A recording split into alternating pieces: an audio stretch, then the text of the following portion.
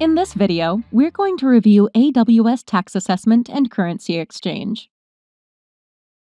First, let's review what happens after a private offer is accepted. After a private offer is accepted and the buyer purchases the offer, there are 3 key steps left in the process: invoicing, disbursement, and reporting. In this video, we're going to focus on invoicing and how tax and exchange rates affect invoices. How does AWS assess tax? In a number of countries, sellers of electronically supplied services are required to collect taxes, like sales tax, value-added taxes, goods and services taxes, and so on. These are considered indirect taxes. Whether or not AWS Marketplace charges tax is determined by a few different factors. The first 2 are the buyer's tax address and the product type. The third factor determines the responsible party for charging and collecting taxes: the AWS Marketplace Facilitator laws. Most U.S. tax jurisdictions, and quite a few international ones, have legislation that require all marketplace facilitators, or MPF for short, including AWS Marketplace, to be the tax-liable party.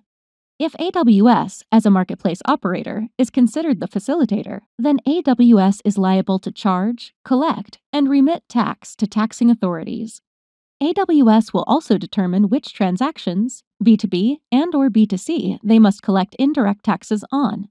Any jurisdictions where AWS is required to charge and collect tax, AWS will do so. In some cases, AWS is not required to charge, collect, and remit taxes to taxing authorities. In these cases, it is the seller's responsibility, and you may have an obligation to calculate, collect, invoice, and remit. If you determine there is a tax liability that you need to collect, some sellers handle this by invoicing the buyer separately in their own system. If you need more information on potential tax liability or how tax is assessed, please visit the AWS Marketplace Tax Help page and review with your internal tax team.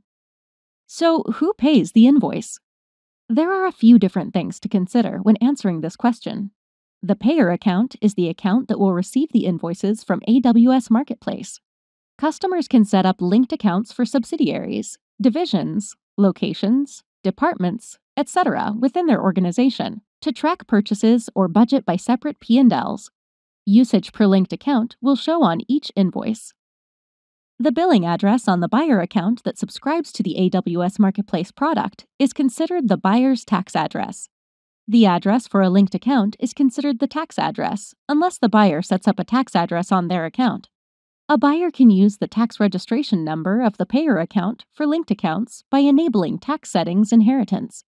When tax settings inheritance is enabled, the tax registration information on the payer account is added to all accounts on your AWS organizations. Now, let's talk about exchange rates.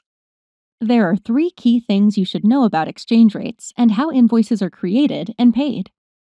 AWS Marketplace invoices are created in US dollars unless the buyer opts into a supported buyer currency conversion.